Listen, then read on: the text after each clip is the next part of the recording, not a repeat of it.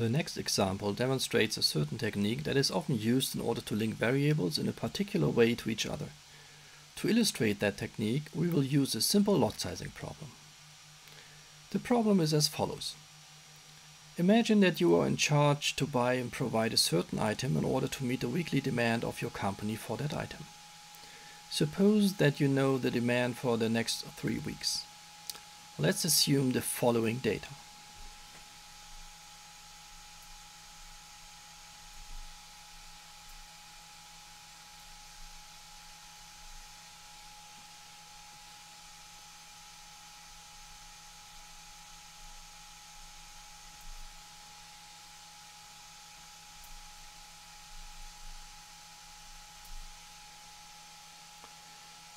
To meet that demand, you could contact your supplier to deliver to you in each week what is needed in that week.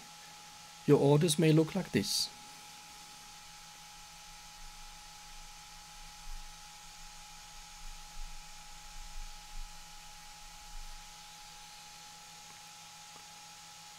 There are other strategies. You could, for instance, place an order that covers the demand for several weeks. For example, you could order in week 1 the total demand for 3 weeks, which means that in weeks 2 and 3, no orders must be placed.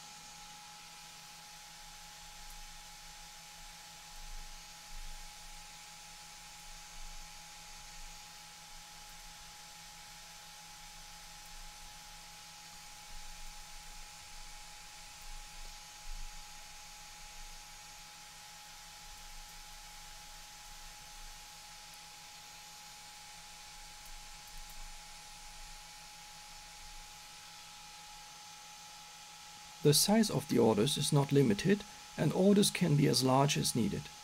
Shortages and back orders are not allowed. That means that you must make sure that demand is met in time.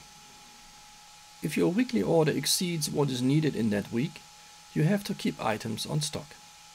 Let's assume in our example that nothing is on stock at the beginning of week 1. The inventory at the end of the period is as follows.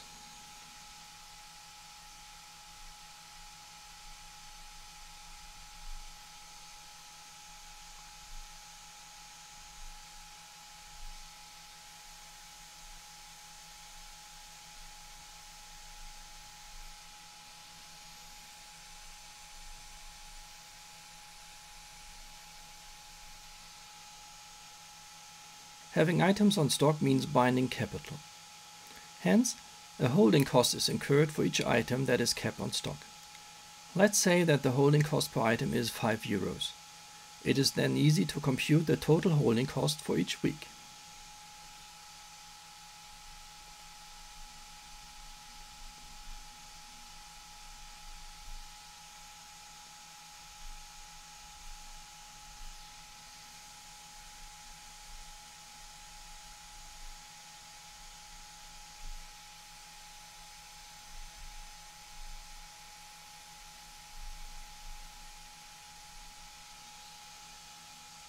In addition, there is a fixed cost for each order that you place. Let's call this the setup cost and assume that the setup cost per order is 100 euros.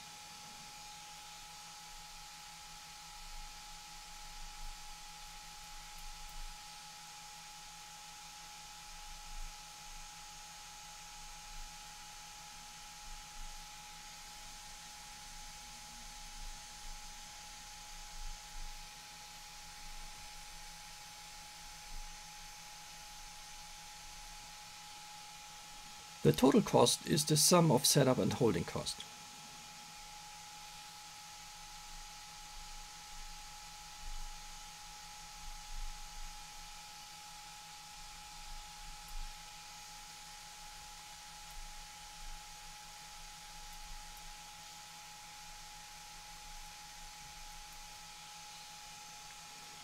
Our goal is to find a strategy for ordering items with minimum total cost. Try to formulate a general model for this problem. Pause the video now.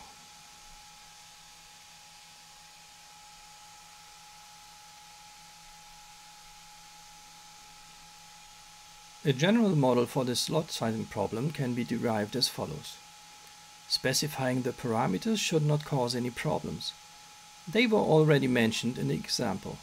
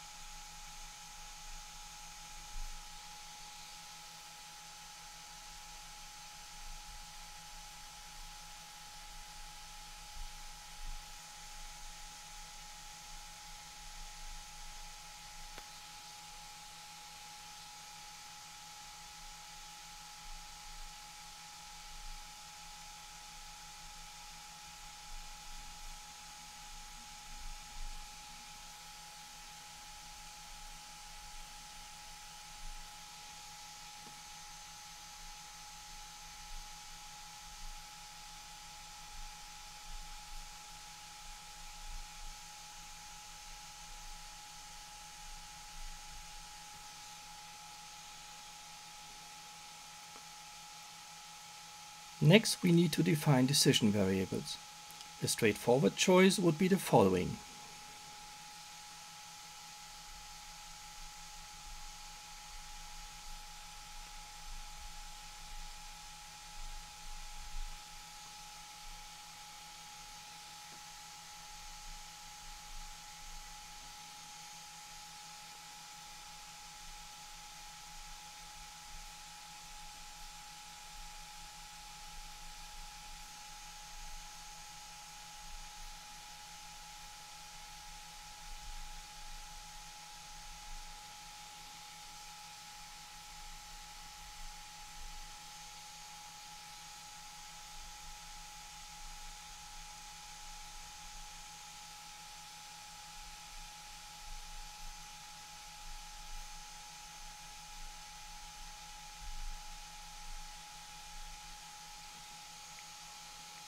But that's not all.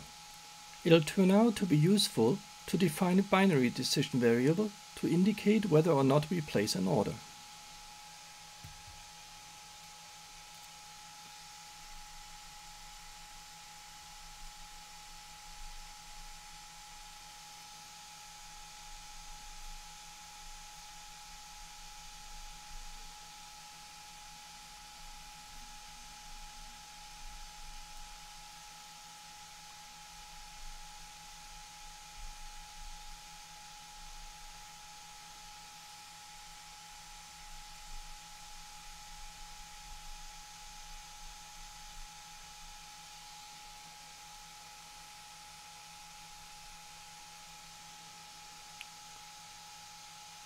The objective is to minimize the total cost.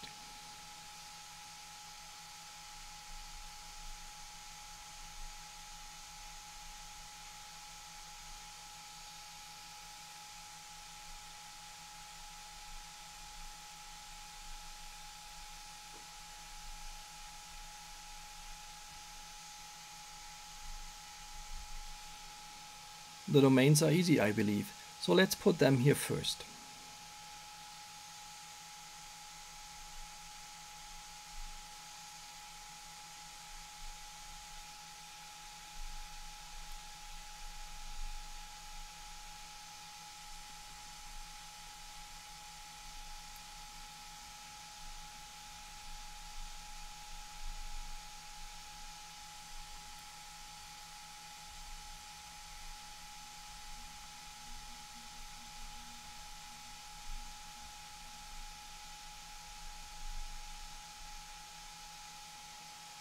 The constraints may not be easy to formulate.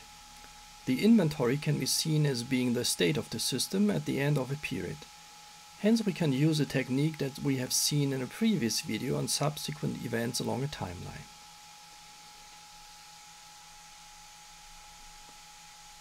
The inventory at the end of a period equals the inventory at the beginning of that period plus the number of items that we order in that period minus the demand that we face in that period.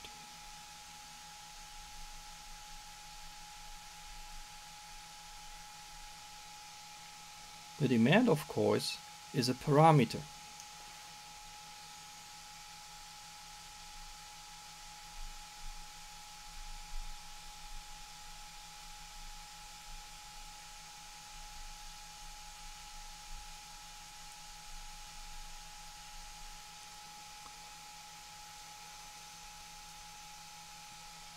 In addition to that, we need a constraint that links the variable qt to the variable xt and vice versa in a proper fashion.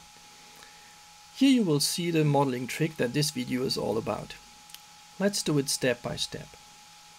It should be clear that if we do not place an order, which is indicated by xt equals 0, then the number of items being ordered is 0. In a first attempt, we could write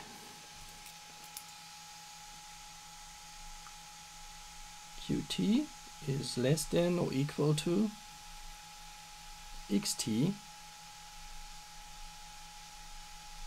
in all periods,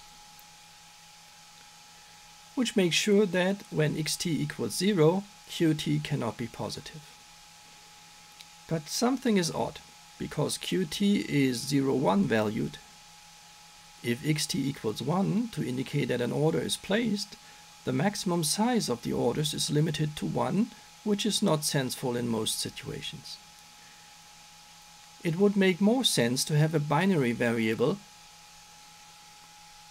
xt is element of 0 or m, where m is a number large enough so that it doesn't limit the size of the order. Note that m is a parameter.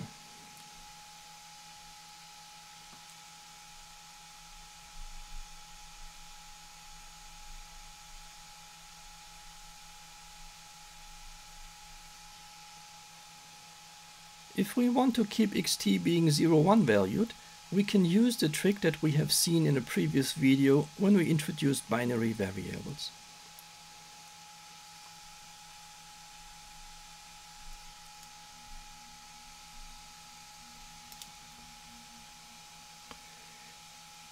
Now, if xt equals 0 to indicate that no order is placed, qt must be equal to 0. If xt equals 1 to indicate that an order is placed, qt can take any value between 0 and m. From a different angle, we can say that if qt is positive, that is, items are ordered, then xt must equal 1. If qt equals 0, xt can be 0 or 1. Having this understood, there is one more detail. Note that it would be feasible to have qt equal 0 and xt equal 1. But that would not happen in an optimum solution because of the objective function, which tries to keep xt as small as possible. This is just another example that shows that interactions among the different components of a model are important to grasp. Big M formulations like this work fine, but it should be remarked that when it comes to solving a model, it is often a poor idea to choose a big M that is too big. Since we are not going into details of solution procedures here, my advice would be to choose M as small as possible so that M does not cause any restrictions that are not part of the problem. In other words, do not choose big M bigger than necessary. When using a big M formulation, you should always state what value for M is big enough. In our case, we can say that M equal to the sum of all demands is the smallest possible number that does not induce any restrictions. As a final remark, I should say that this little model is quite interesting to study. Do you remember that I mentioned that shortages and back orders are not allowed and demand must be met in time? Where is the constraint that guarantees that? Or did I forget something? Think about it and pause the video now. The answer is that the domain of the inventory variables, in combination with the inventory balance constraints, guarantee that.